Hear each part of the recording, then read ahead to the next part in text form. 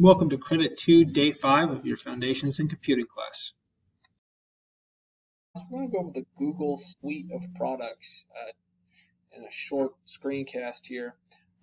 You're familiar with Google as a search engine. You may be familiar with Google as Google Chrome. They've got their web browser.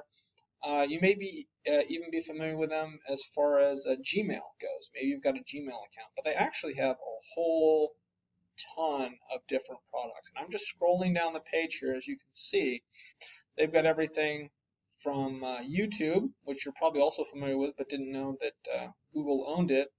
But also things like Google Maps that you can use.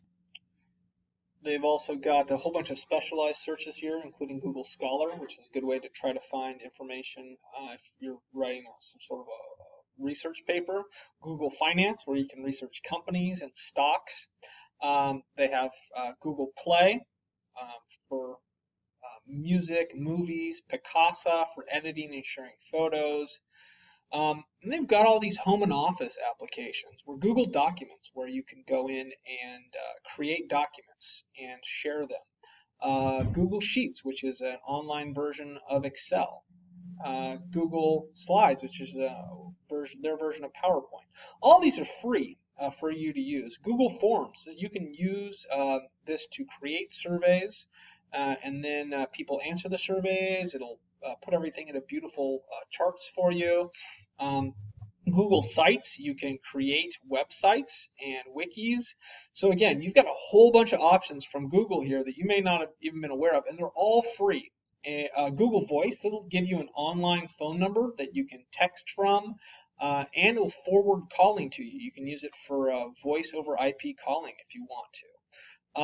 So this is a good reason as any to set up a Gmail account, because with it, or rather just a Google account, because with it you'll have access to Gmail, Google Drive, which is cloud-based storage, which means you can store stuff on there using their hard drives and then access it from any computer in the world or mobile device. So I'd highly recommend setting up a Gmail account because there's something in the Google universe that's going to be useful to you. And you're going to need that Gmail account in order to access it. Now, if you're a purist and you want to stay away from Google completely and only use the Bing search engine and live in the Stone Age, go ahead. But for the rest of humanity, you're probably going to want to use a Google-based product at some point because they are free, they are good, and it's as simple as that. There's a ton of them. So you can check it all out on this google.com about/products page, or you can just type in Google products into the Google search engine and it'll pop up.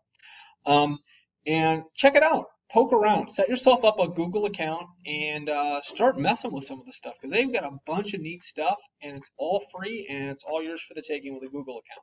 All right, guys. Hope that was helpful. Thanks for listening and good luck with the class.